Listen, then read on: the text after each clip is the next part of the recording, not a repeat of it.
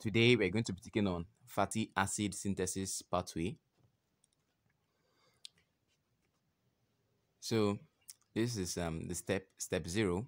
So in some textbooks you see it as step 1, but I choose to put step 0 here because this acetyl CoA carboxylase is not part of the fatty acid synthase multi-complex enzyme. So it's not part of it, but this enzyme is highly regulated. So we'll talk about this, what stimulates the process of fatty acid synthesis through this enzyme and what inhibits it when I release the video on regulation of fatty acid. So this pathway is just, if you're taking on any pathway, we're just focusing on how the enzyme performs its action, what happened to the structures. So that's what we are focusing on. So we'll discuss about the stimulus and what inhibits it when we release the video on regulation of fatty acid synthesis. So now you can see here the enzyme response for this step 0 is acetyl CoA carboxylase. Is biotin dependent. I remember we were able to actually transport acetyl CoA into the cytoplasm of the cell. So we are at the cytoplasm of the cell. Synthesis occur where? Fatty acid synthesis occur at the cytoplasm of the cell. So we will transport the acetyl CoA into the cytoplasm of the cell by what?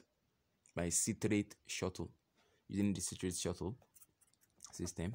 So now this acetyl CoA carboxylase, what it does is it's actually biotin dependent. So now it's actually, and it need the help of ATP for energy. Break down ATP to ADP and inorganic phosphate, one molecule of inorganic phosphate. So the acetyl CoA carboxylase, from the name, it carboxylates acetyl CoA by adding, meaning it adds carbon 4 oxide to acetyl CoA.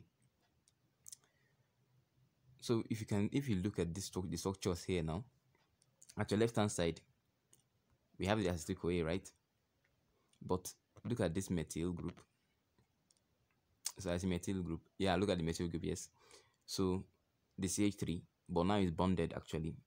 So then we look at the carboxylic group here, and we look at the CH2 group here. If you look at this, the part that has the ketone group and coenzyme, you see it here too, that there's a ketone group here and there's a coenzyme. So that means these ones will not be our focus.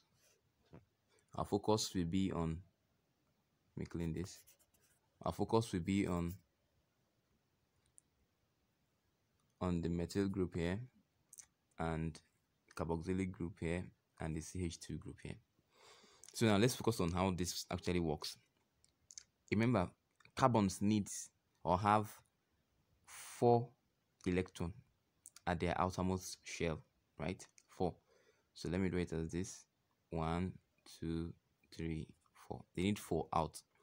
So now you have oxygen. Let me use another color for oxygen. Use blue. So oxygen are in need of. So they have 2 outside. For the one that they can use to participate in covalent bonding. So now you know carbon 4 oxide is formed by what? By one atom of carbon, 2 atoms of oxygen. So now this 1 atom of carbon, so this 1 atom of oxygen. Remember, it's 2 atoms of oxygen, so we have to add another oxygen now. We have electron and electron here. So now if they want to participate, since carbon needs 4, and carbon has 4 outside that are free, so and these guys have 2, so you to bind 1, 2, 1, 2, complete, right? It's complete, right? So now we'll come to this side. Let's take a look at this. This W represents the whole of this. You get it? It represents this ketone group and what do you call it? Ketone group and coenzyme A together. So now you can see that was the W represent. Then this H is coming from this CH. It was CH3 before this. It was this before. Is this? We are taking on this. So now this methyl group, you can see it here. So we removed one hydrogen from it. It's now that became CH2. Let me clean this so it won't be that rough.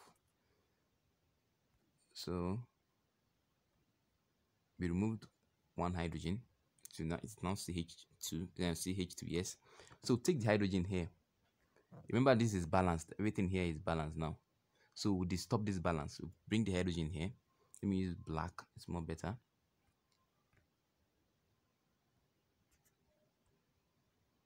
We will disturb this. So when we get here, okay, I seize this electron. So now you can see that there won't be any bond here again, right? So there'll be one free electron now. So there's one free electron now, right? So now here too, there will be a free electron here because the hydrogen left. So we remove the hydrogen. So now this electron will now bind with this. That's why you see it as this, because it will now become COOH, but with what? A free electron that's used to bind with this CH2. So that's how we got the malonyl CoA. We got the malonyl CoA through this process.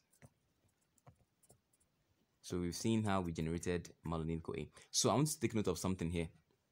This acetyl CoA carboxylase, it continues to generate malonyl CoA. Continues to generate malonyl CoA, malonyl CoA, malonyl CoA. It's like a manufacturing site for manufacturing malonyl CoA through acetyl CoA. By carboxylating acetyl CoA. So now it's like a manufacturing site. So we take note of that, like a manufacturing site for malonyl CoA. So when it manufactures malonyl CoA, someone will come to get it. Remember when I released the video on the enzymes of enzyme of fatty acid synthesis?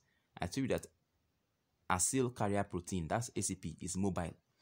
So acyl carrier protein will be the one to come and be carrying this malonyl CoA to be adding as 2 carbon in form of 2 carbon units to the intermediates.